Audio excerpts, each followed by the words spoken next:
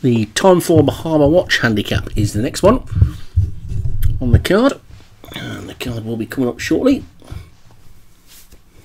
It's a 6 furlong handicap this time, 0 to 100. The top one is Magic Bus for Obi-Wan, Quantity Carson for Alex Ince, Racing Session for Adam Mould, Second Reef for Mike Westwood, Triviality Peter, Alex Ince, Critical Damage Daniel French, Desperado Jim Murray, Touchy Feely Daniel French, Itab Friends Alex Cherry, Winter Tapestry Martin Lidham, North Star Graham Clutterbuck, Radar's Daughter Mike Westwood, and Single Girl was Obi-Wan. They're in and out already, and racing through the first furlong, Quantity Carson and Radar's Daughter are going to be disputing the lead, and it's Radar's Daughter, or Radar's Daughter, that's going to be the early leader then by about a length to Quantity Carson. Then right over on the far side, Desperado and Racing Session, I think, are there. Then the two Obi-Wan horses after that one, Magic Bus and Single Girl. That's a leading pack really. There's a couple of lengths behind them to North Star and Critical Damage, but Radar's Daughter is setting up a really strong pace at the moment and is going well on the road. With up the centre of the track, Desperado and Racing Session, Quantity Carson and Itab Friends are trying to come through. Then Magic Bus and Single Girl, plenty of these have not got into it yet,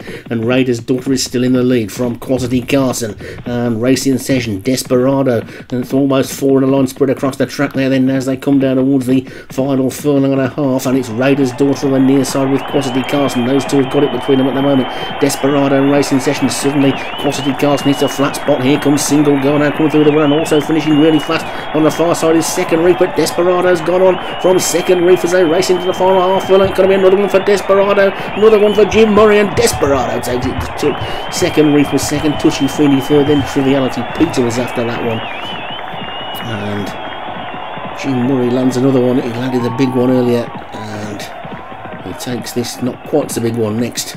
Second Reef was second, so Desperado for Jim Murray the winner. Second Reef for Mike Westwood finishing like an absolute train. That one should win one of these weeks. Touchy Feely for Daniel French was third, Triviality Peter for Alex Ince in a big race in fourth, and Racing Session for Adam Mould likewise in fifth.